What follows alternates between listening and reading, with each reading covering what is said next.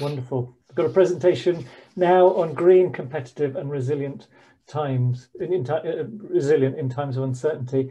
Dr. Karolos Papadas from the University of York's Management School.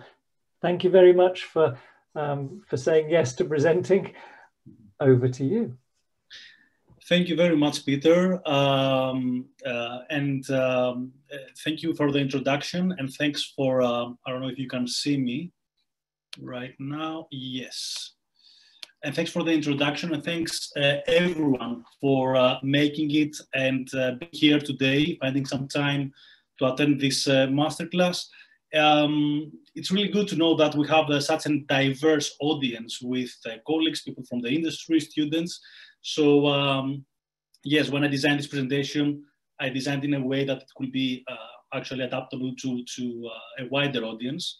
So yeah, this presentation is more like my view of an option that businesses and organizations may have in order to address uncertainty, which tends to be the new normal. So this presentation will actually take about 30 minutes, 25 to 30 minutes, and then I look forward to the next part with the discussion, to share our thoughts and also receive some feedback from you, from what you think about what I just said. So just starting, as you can see here, I don't know, yeah, as you can see here,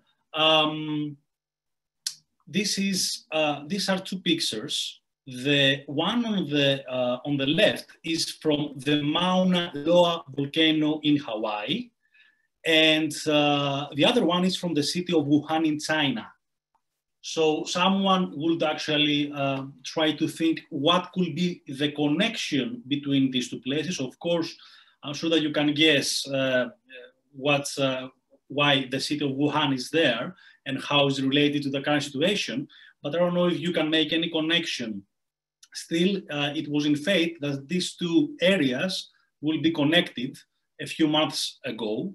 And the reason why these two areas are connected is because it was the Mauna Loa volcano in Hawaii where Charles Keeling first demonstrated the impact of the fossil fuel usage on atmospheric CO2 levels. So in practice, it was that place in Hawaii when we had the very first evidence that we have concentrations of CO2 in the atmosphere. And since we have this evidence, we have the so-called Keeling curve, which you can see that on your right, and you can see that unfortunately this curve is rising and rising, which means that every year we're doing even worse in terms of the climate change.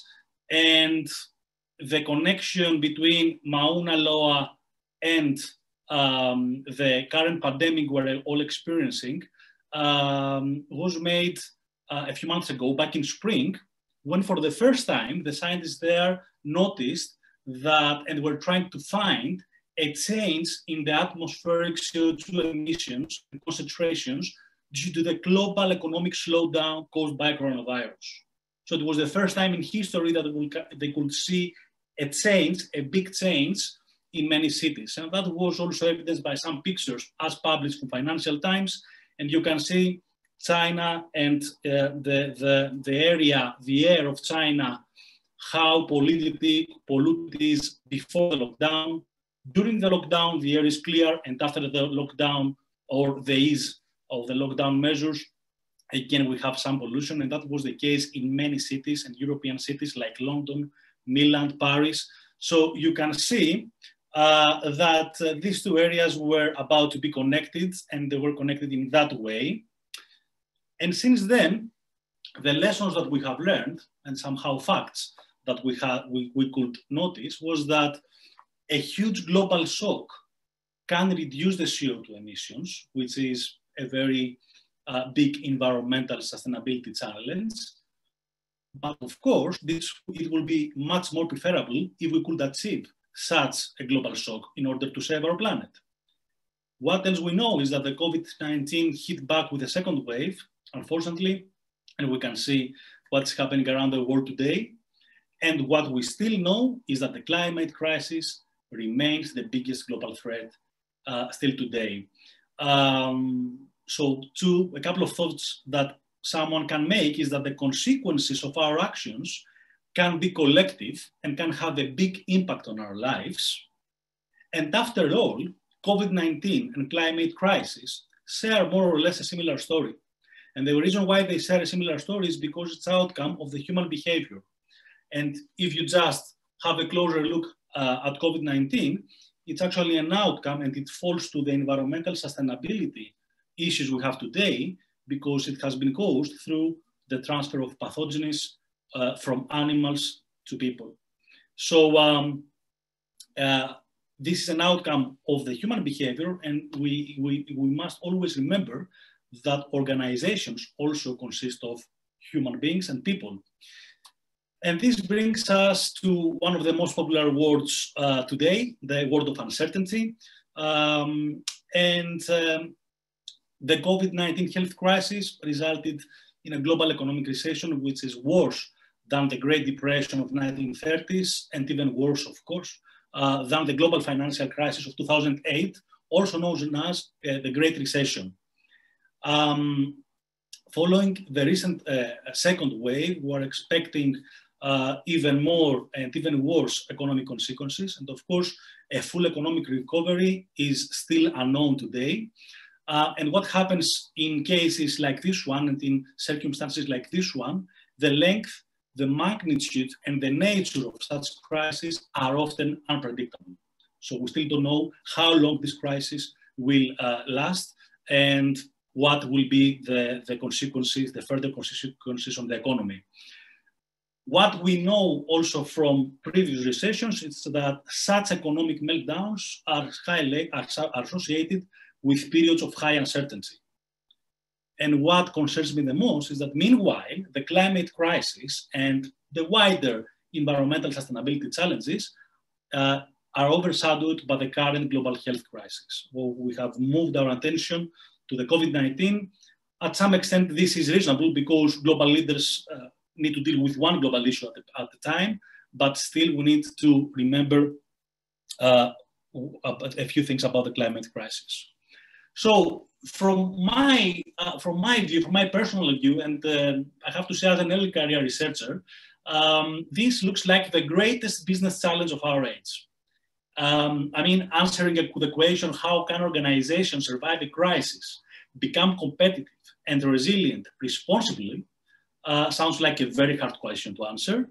And looks like this zigzag road on Folegandros, a beautiful Greek island, where in order to reach the edge of the hill, you need to make many turns, to think again, but at least when you end up at the edge, then the view rewards you. So I just hope by the end of this presentation, what we are going to discuss to be at least a bit rewarding from the zigzag way I will follow now according to the narrative of this presentation. So we're in a search of a responsible strategy towards competitiveness. And what usually is happening is that managers often decrease investment in some resources in order to secure the necessary liquidity and adapt to the changing needs of customers. This is reasonable because we can understand that managers need to pay the employees, organizations need to survive, there are bills that need to be paid. However, this leads companies most of the times to a focus on the short-term survival, avoiding investments in the long run. This also comes with some risks. So the ideal situation for companies is to find a good balance between competitiveness and short-term disruptions in order to survive not only during the recession, but also in the post-recession period. So it's really crucial, and this is what we are searching. We're searching for holistic strategies in order to enable firms to adapt easily to the disrupting environment, as well as remain competitive. The good thing is that we have learned a few things from previous recessions. So what we've seen and what we have learned from previous recessions is that at least maintaining or increasing the strategic investment in stakeholder relations and innovation seems to be an efficient strategic response to a crisis and seems to pay off during and post-crisis. A good option a good strategy that would address this challenge will be sustainability. And we've seen evidence from other empirical studies in the past arguing that sustainability could be a potential antidote to a recession. Why? Because sustainability, it offers this external and internal stakeholder focus, because sustainability takes pressures from external stakeholders like regulation bodies, government, but also needs to address internal stakeholder issues like the employees, the shareholders. And at the same time, sustainability is a very big disruptor because it brings new products, it brings innovation, so it's a very good source of competitive advantage. So for example, also in order to honor the circular economy theme that is hosting me today, companies that support innovative circular economy business models and develop a unique and successful strategy that could create competitive advantage through cost reduction and differentiation. And we know that there are business models in the circular economy that offer this kind of outcomes, performance outcomes. Now, the question is, does this work during a recession? Again, evidence from the Great Recession of 2008 shows that companies like the General Electric, Microsoft, Starbucks, which are still big companies, that the evidence for these big companies showed that maintaining their investments in environmental sustainability related programs paid off. So that was a very good sign from the previous Great Recession of 2008 with regards to the role of sustainability during a recession. There is a big however here, because competitors can easily imitate environmental sustainability programs, and in the long run, competitiveness declines, profitability can converge, and resilience may weaken. So this means that sustainability may not be a sufficient strategy standing its own to address the question we posed. So we're looking for something more than that. We're looking for a responsible strategy towards competitiveness and resilience. And the reason why we're looking for this is because responsible organizations strive to adopt a balanced approach to corporate sustainability and resilience while building a competitive future. And this is what we need. We don't just need today competitive organizations, we need organizations that are also resilient. Any prioritization at this stage between profitability and sustainability could become a double-edged sword for the businesses, because if we invest more than we can invest, this could have a boomerang effect. And I think that this debate is more pragmatic and relevant than ever today, aiming at a fight we have against two global crises, an economic one coming from the COVID-19 and a climate one coming from the global warming. And as Paul Polman, the ex-CEO of Unilever, said, we cannot choose between growth and sustainability. We must have both. So this makes things even trickier and the challenge even more interesting. A green marketing strategy towards competitiveness and resilience, could that be a good strategy to address this? What we know is that purpose-driven organizations create products and services that address environmental imperative while remaining competitive. So when there is purpose and profitability, there are companies that can balance well purpose and profitability and can remain competitive.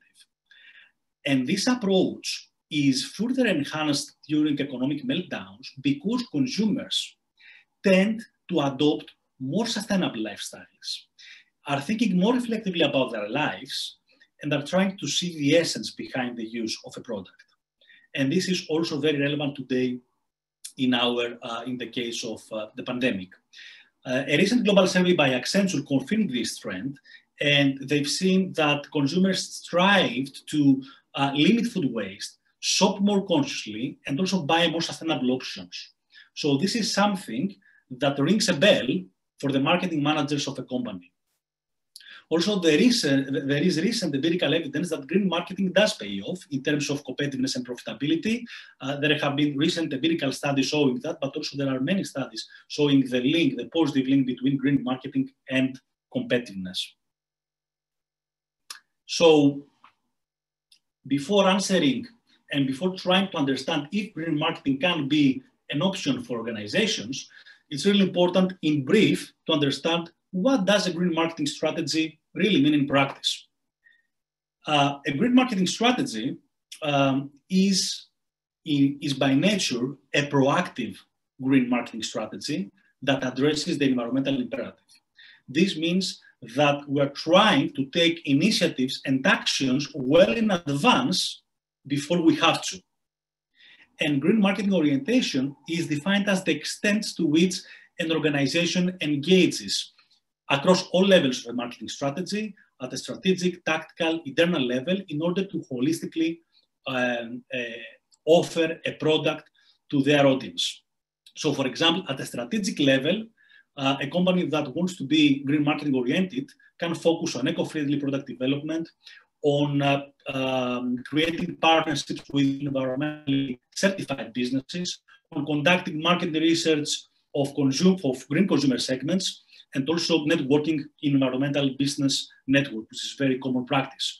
At the tactical level, simply by adapting the marketing mix to a greener context, positioning of greener brands, pricing policies that offset the carbon footprint, paperless promotion, a green supply chain approach, these actions will constitute a greener marketing mix. And finally, internal training, like environmental training, encouraging employees to adopt a sustainable lifestyle and rewarding exceptional environmental behavior inside the organization is a very important internal green marketing orientation. We have a plethora of companies that have achieved a green marketing orientation. Body Shop, one of the initiators of a green marketing strategy, and Patagonia are well-known companies for their long-term commitment to green marketing. Innocent also has, which is a UK-based company, has created very interesting recycling programs and CSR policies that are integrated in their strategy. And even SMEs companies, small, medium-sized companies like Fruitful Office, which again, a UK-based company, which offers baskets of fruits for businesses. They have a very nice and interesting policy in returning and offsetting the carbon footprints from their transportation in other environmental actions. So this is more or less a brief idea of how green marketing strategy can work in practice. So, based on what we just said, one could argue that environmental sustainability and marketing strategy can offer a combination which fortifies an organization during a recession and is hard for competitors to unlock. And the main reason why we pose this argument is because environmental sustainability is a big disruptor and source of innovation and competitive advantage. However, when combined with a marketing strategy, or when a marketing strategy is integrating environmental and sustainability issues, then we have a very unique offer that is very hard to be unlocked from the competitors. And also, this could mean that a holistic green marketing strategy approach can be a significant driving force for sustainable competitiveness and resilience in unpredictable times. At this point, I will just turn off a light because I guess that it will be hard to see me in a few minutes. And here we have another zigzag, as I was telling you earlier on. Excuse me. Because we have a very big trend, unfortunately. One of the easiest ways to cut budget in companies, as previous also research and practice has shown, is the decrease in marketing investment. during recessions. It's a very easy budget to cut, especially for small companies. However, this can have a very big boomerang effect, because both research and practice again suggest that cuts in marketing budget intensify the negative effect of a recession on a company. So this makes things even more complicated, because even if you want to invest in environmental sustainability programs, you may not invest in marketing strategy. So without combining those two areas, what we're proposing, it cannot work. So we bear this in mind as well. Actually, bearing all of this in mind, we moved to, we've conducted a research about, in order to answer the question, what is actually the role of green marketing strategy in times of uncertainty? And based on all this reasoning and all these thoughts, if green marketing strategy pays off in terms of competitiveness and resilience. Managing uncertainty will be the new normal for many companies around the world, and even for the next few years, I think. We have many examples. We have the post-Brexit challenges right now. We have the US protectionism, which might end or not after the January 2021. We have COVID-19, which still, its length, it's unknown. We have an EU migrant crisis still happening at the EU borders today, even today. So this new era stresses the importance of getting comfortable with the situation of uncertainty, and also trying to understand the importance of creating a competitive advantage and resilience in periods like these ones. Many studies are using and trying to measure uncertainty with indicators from the stock market or other objective indicators. However, we decided to use a natural context in order to investigate uncertainty and the relationship that we just mentioned. And back in 2015, I can confirm that the economic and social environment of Greece was very, very uncertain. So what we did was to conduct a cross-sectional survey to 245 companies across 5 different industries, both small, medium, and large companies, and to measure the green marketing competitiveness and resilience of these companies. The core research framework was actually to understand the effect of green marketing strategy on competitive advantage, and how this relationship is actually intensified or not from the green marketing resources, which means this is the allocated budget for green marketing, and then how competitive advantage may have an effect on operational and financial resilience. The key findings of this research was that we found all these relationships positive, meaning that a green marketing strategy can have an effect on competitive advantage, and competitive advantage in turn can have a positive effect on resilience. And we've seen that we actually offered a new option, a new view for companies to adopt a balanced strategy between profit and purpose. So we came out with a key finding that green marketing strategy can actually be this balanced strategy. According to our findings, green marketing strategy represents a very good strategy toward this direction. It creates competitive advantage, and it can improve resilience during a recession. Just to share with you some figures about the context of Greece back then.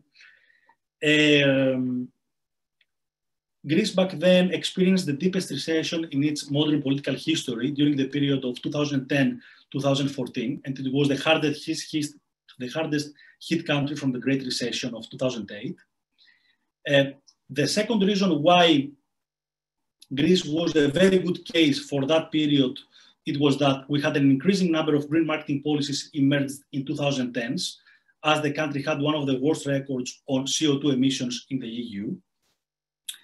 Another good reason to study these relationships in the context of Greece was that the commitment of the Greek government to implement specific OECD environmental recommendations as part of the macroeconomic adjustments to IMF and ECB. And finally, back then, many companies, many domestic companies and multinational firms based in Greece were increasing the adopted environmental management and marketing practices. The reason why I just put that abruptly into my presentation is because I just wanted really to justify why we picked Greece as a country. And also during the period of 2010 and 2014, a few years before our study, the Greek economy hit a record low with an average GDP of minus 4.2% and an average unemployment level of 21%. So these were the main reasons why we used Greece as a context. What else we found, I'm returning back to this slide now, and sorry for this turnaround.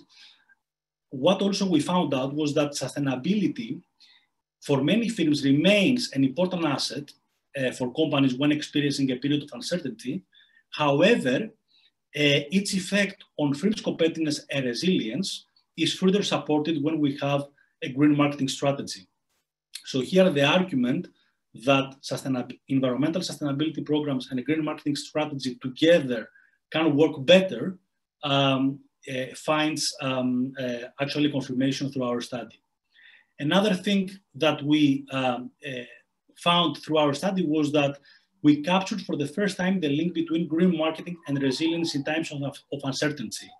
And this has very interesting implications for managers about the role of a green marketing strategy in firm survival, both during the crisis and also post-crisis.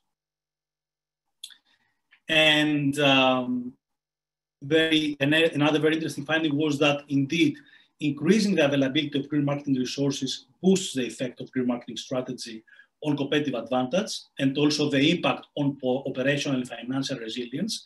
And this means that if we at least maintain or increase the investment in green marketing resources, firms perform better once the economy recovered. And this is what our results showed as well.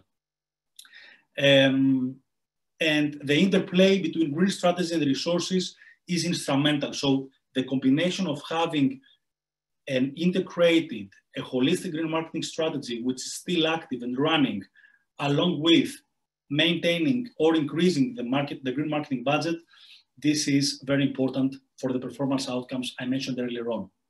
For example, maintaining the investment in R&D programs of green products or services during a recession can generate innovation capabilities and driving differentiation in a sustainable way. So that's a good example for companies in the manufacturing industry, for example. Now, I would like to share with you another finding that we transformed it in this visual way in order to capture a typology of the strategic responses of companies in terms of green marketing strategies amid uncertainty. So here, as you can see, we have two axes. We have the axis with green marketing strategy low and high, and green marketing resources low and high. And as you can see, we have four clusters, four groups of companies. We have the committers, and these companies are highly engaged in this strategy and present high availability of green marketing resources during a recession. So they still have a very highly engaged green marketing strategy, and at the same time, they're increasing their green marketing budget. On the other hand, we have non-believers, and these companies are low engaged in this strategy and not investing at all in green marketing resources during a recession. We also have investors. Investors are companies that are investing during crisis. They are low engaged in this strategy. However, they're investing in green marketing resources during the recession. And this is a very interesting cluster as well. And finally, we have the reluctants who are engaged in this strategy. However, they are afraid of allocating more green marketing resources during a recession. So they are not investing more during a crisis in green marketing strategies.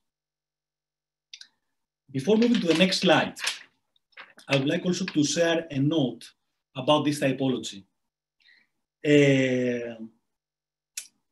First of all, we tested for the demographic profile of the four groups, and we found no significant differences between the characteristics of each group. So this means that the green behavior, the response, the strategic response of companies in terms of green marketing strategies is not a matter of only large companies or of companies that are particularly functioning in a specific sector.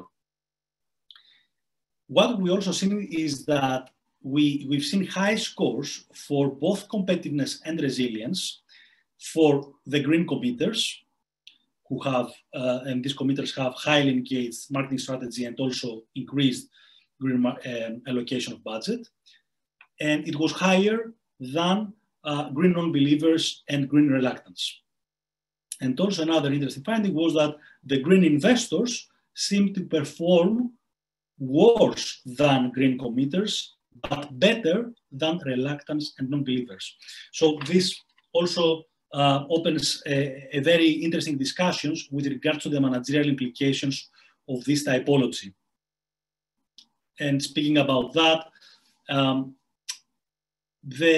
what I'm asking people, what I'm asking friends who are working in the industry is that what would we change and what would you change in a marketing strategy if you knew that the global pandemic was coming?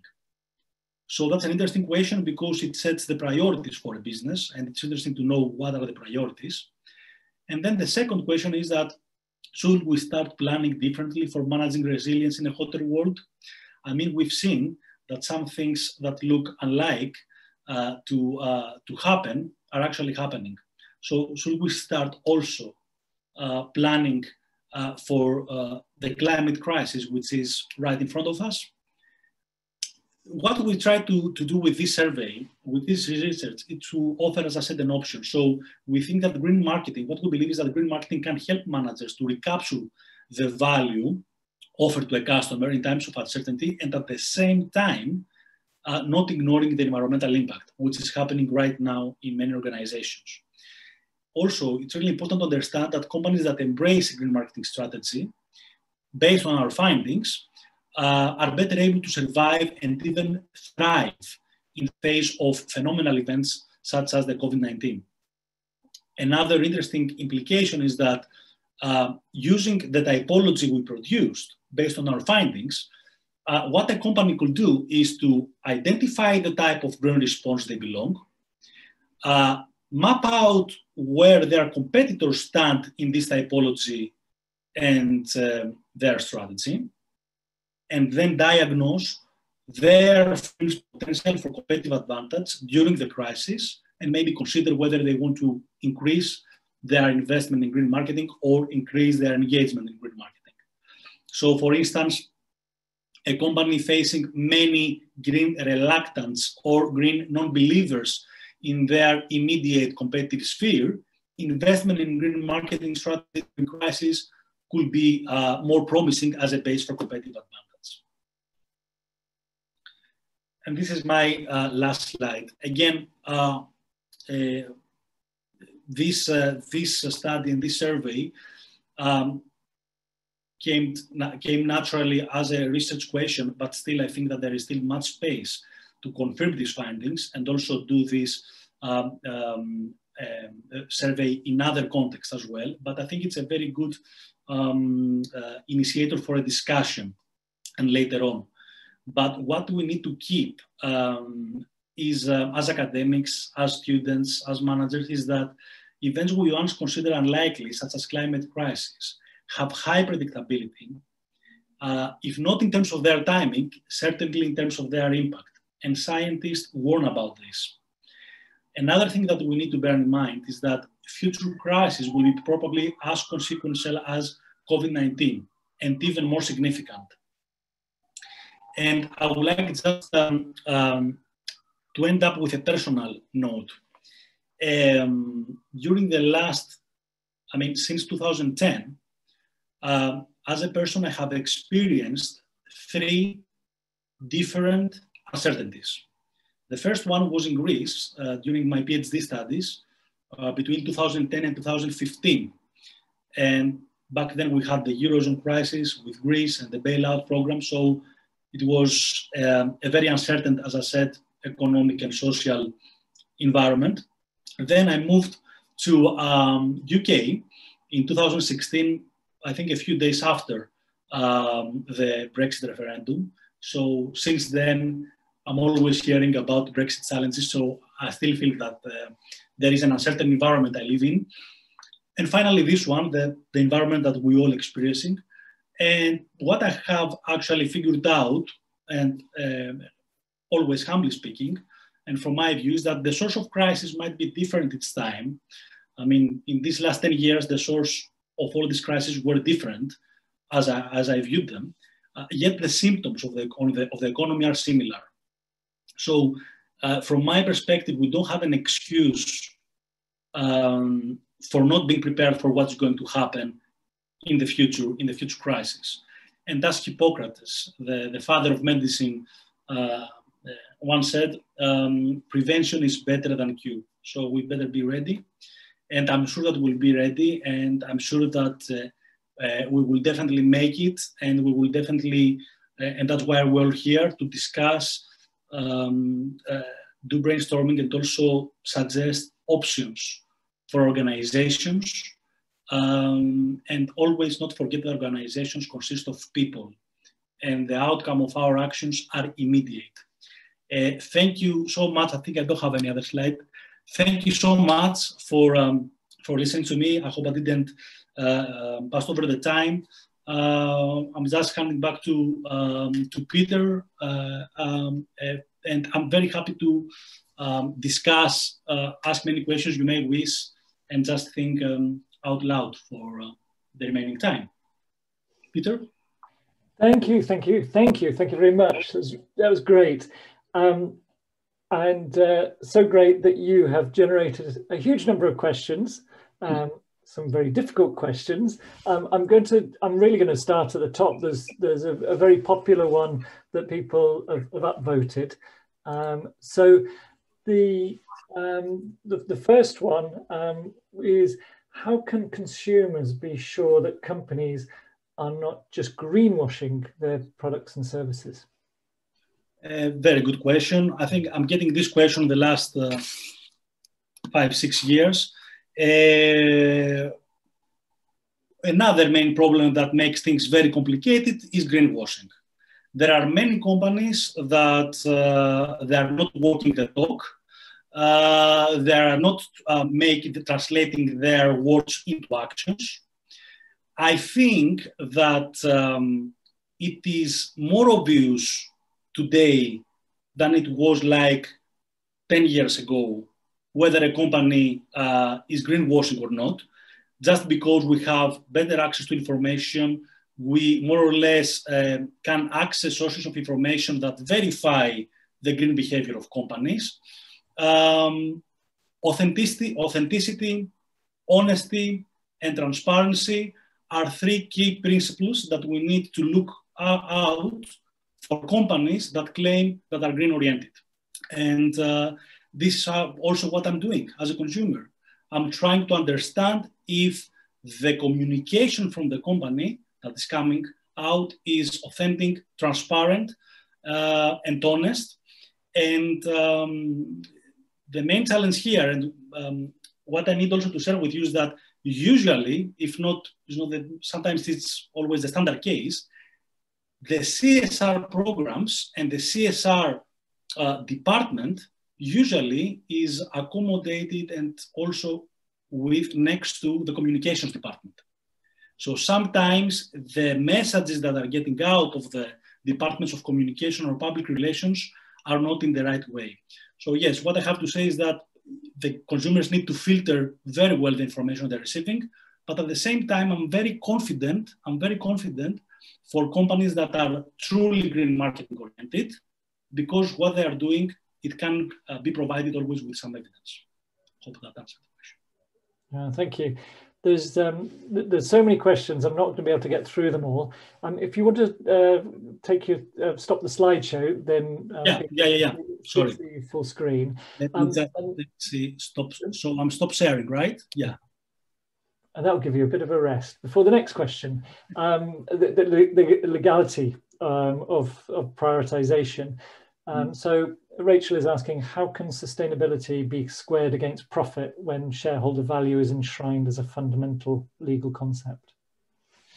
Yeah, true. So this also, this falls, I think, the category of governance of a company. There are still many things that needs to be done in order to this to be more formalized in companies, and there are still things that need to be done.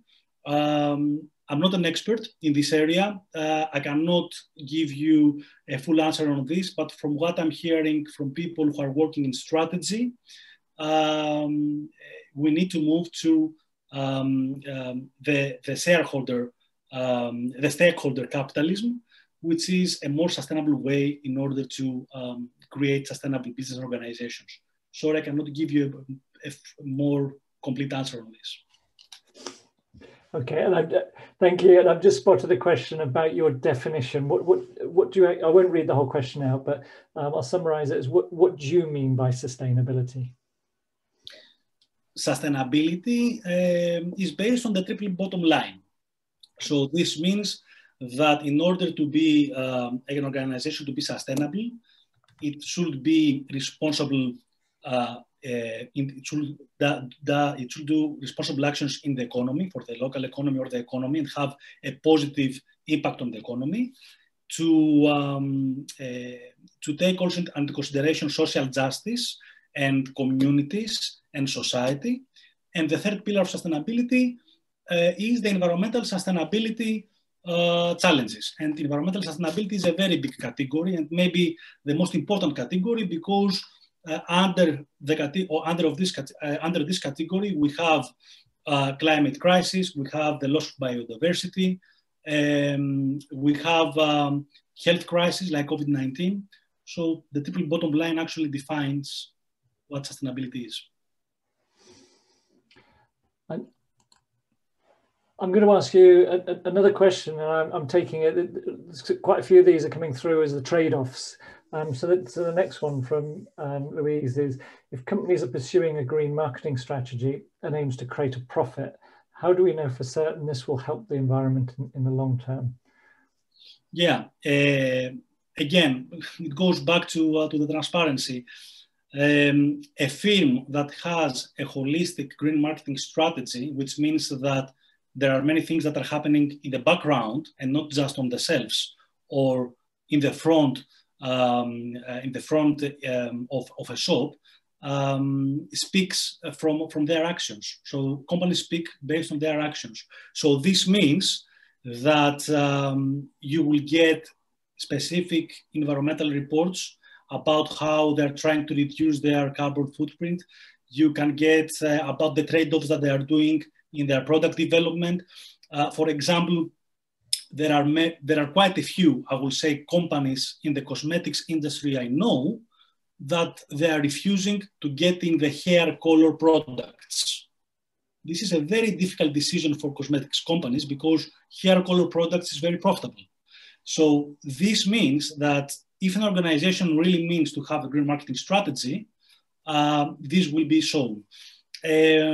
And back to the link of green marketing and performance, there is evidence, both from research and practice, that it does pay off in competitiveness and profitability, either in profitability through the competitive advantage, through cost reduction and differentiation, or even with in terms of operational performance, the product's costs, innovation, and so on. Thank you. And I'm going to drop down the question list. And I'm first of all going to ask a question again about definitions, so we all know what we're talking about here, and different people understanding different language. What the next question is: what approaches fall under green marketing? So when is it advertising, and what are the other sides? So this that's a very good question. This has to do first with the misconception between marketing and advertising. Many people confuse and think that marketing is identical to advertising. So green advertising is the easy way to show that you are green. And this very often takes us to greenwashing cases. A green marketing strategy means that you have an integrated strategy that targets, that has long-term initiatives, short, medium-term actions, and also internal activities. So this means that you are designing a strategy for a 5-year-long time in order to have strategic green marketing initiatives like green marketing research to know what the green consumer segments want. As I said, to join environmental business networks, to have very specific high quality standards, environmental standards for your partners. So that's the strategic level. The tactical level deals with the marketing mix, a greener product, a greener pricing policy that can offset carbon footprint, for example, promotion, paperless promotion, digital communication, and supply chain management and green supply chain, which is a very big thing, a very big issue for many companies about how they manage their logistics. And finally, at an internal level, environmental training of our employees, because the first people we need to convince about our green marketing strategy and our environmental sustainability programs are our employees. So environmental training, rewarding the environmental behavior, and sometimes internal environmental awards. This is what is happening more or less in practice on an average in organizations. So I've tried to sum up many green marketing strategies across all levels. Thank you. And that leads nicely into the next question. There's a question of how do you define a high level of green marketing resource? Is the answer to that question exactly what you've just said about all the activities? Or did you, I'm guessing behind there are the metrics to measure?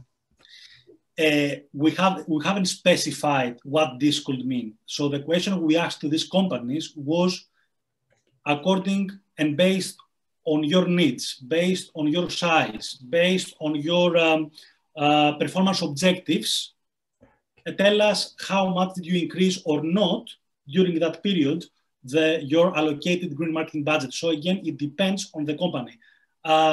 We have many cases of SMEs that they are doing great by investing in some small green marketing actions. We have many great companies that are investing in the long term for the next 10 years in strategic green marketing actions. Okay. I'm aware that we normally say that we want to end at around about 10:02. You've got so many questions coming up. Is it okay to carry on for a little bit? Very happy to carry on. And I would like just to thank everyone who asked questions. And if they don't get the time their question to be answered, I'm more than happy to send me an email or contact me through LinkedIn. Thank you very much, because there are so many, and they are really, really interesting, challenging questions. I'm going to ask them the next two together. So the first one is, would you encourage companies to align their strategy to the UN development goals? And then in answering that, are you answering it in large company context or small company context as well? Because there's that challenge for those SMEs of how they do it at the same time as trying to survive. Mm-hmm. Of course, yeah. I think this is a very good question as well. I participated today in a conference with a keynote speaker, the Professor Sachs, who's actually one of the persons who designed the UN Sustainability Development Goals. Large companies can, of course, I think the best strategy is companies to understand that they cannot solve all and address all the issues of sustainability. So what I would suggest to companies is that, or managers, is to pick a relevant sustainable development goal that they think that is relevant to their business and just stick to it. If they have the resources, if they're large companies, they try to link and tie the sector of their organization with a specific sustainable development goal, if that makes sense. For smaller companies, again, we have very good cases of companies that they are trying just to do something little, but still very important.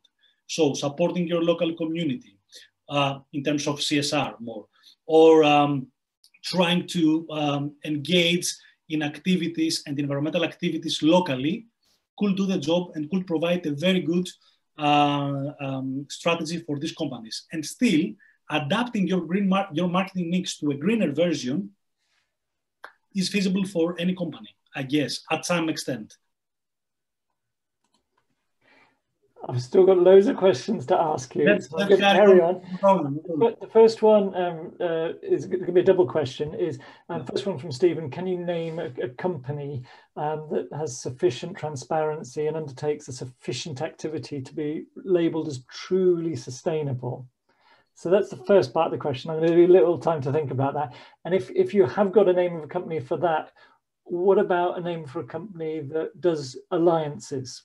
So that has pursued this area through alliances. So the first one is, can you name or have you worked with a company that's truly sustainable? The first company that comes to my mind is Unilever. And this is because Paul Polman is very well known as a true legend in both in the area of sustainability, among sustainability scholars and also practitioners. Unilever had a very good and clear sustainability plan the last few years, and it's a transparent company. It has a very good sustainability strategy. It focuses also in internal environmental action. So Unilever will be one of the big names that I would say. In terms of alliances, not sure if I can come up with a company here in the UK, but there are environmental business networks that work together and develop synergies in order to achieve environmental goals. What I can say is that, the case here is, and the question that you also asked earlier on about SMEs, and we still have quite a few SMEs that are doing well in terms of green marketing. Okay, I'm conscious we're getting towards the hour, but I'm still going to keep going. The next one I want to ask you is about skills and education. So Paul is asking, do we have the necessary skills to ensure green marketing strategies are effectively implemented? So for example, a true circular economy starts with a design process, and therefore does our current education and training system deliver this? Yes, I think we're getting better in this. And to be honest, and frankly speaking, I think that a few years ago, that will be even the case for the marketing discipline. I mean, we have seen that many, if we get the higher education industry, we've seen that many undergraduate degrees, marketing undergraduate degrees, didn't include CSR modules or sustainability modules as core modules. And this is really important because when we educate the future business leaders and our beloved graduates that would actually become managers in a few years, it's really important to inspire them in classroom. So I think we have made some progress the last few years, but still then what is happening usually is that the organizations invest in the environmental training of their people, and it depends on what organization you are working, to what extent you will be inspired to first adopt a sustainable lifestyle as a consumer, and second, to adopt an ethical environmental thinking about management. If that answers it. Yeah, no, and I'm really aware of time, and I'm going to ask you one last question, and it's being the host, I can ask you any one, and I really like the one from Tao Tao, so I'm going to read that one out in a minute. And just to encourage people that if I didn't ask your questions, or you want to pursue the conversation, then just contact Karolos from do a search on him, and you'll find him. It was on his slides, I think, so you can get in contact and ask more. So the last question is to expand the green market. They think that customers should have the need for a green product or green lifestyle or a lifestyle. Challenging question. Do you think consumers have a clear definition of sustainability in green products? So do you think they actually really know what is one when they see it? Or yeah, I'll hand over to you for that last one. I agree. That's a very good question. My answer is no. Still, we have seen great progress the last few years compared to 2010 or so, and it is the responsibility of the companies to educate their consumers, to let them know how they can read, understand, and even buy a greener product from their competitors. It takes great courage for companies to do that, but it pays off. When you are transparent and when you are not a greenwasher, but you are really mean that you have environmental sustainability programs and you have a green marketing strategy and you are transparent, then you need to educate your consumer and tell them that you are choosing this product for my company because I do this, this, and this. Back in 2010, 2011, 2009, environmental certifications and eco-labeling was the only way to understand if a product was green or not. Today we have web, we have internet, we have sustainability reports that are accessible. So it's even easier, I think, for some of us to pick green products. But sometimes I even struggle. Thank you, Karolos Papadas from the University of York Management School. It's been great, and I've put you under pressure on answering questions, and some great answers and some really challenging questions from our audience. So thank you very much. Thank you very much, Peter. Thank you, everyone, for asking these questions, and please do get in touch with me through email or LinkedIn, and I will be happy to discuss and share ideas about this. Thank you so much for hosting me, Peter.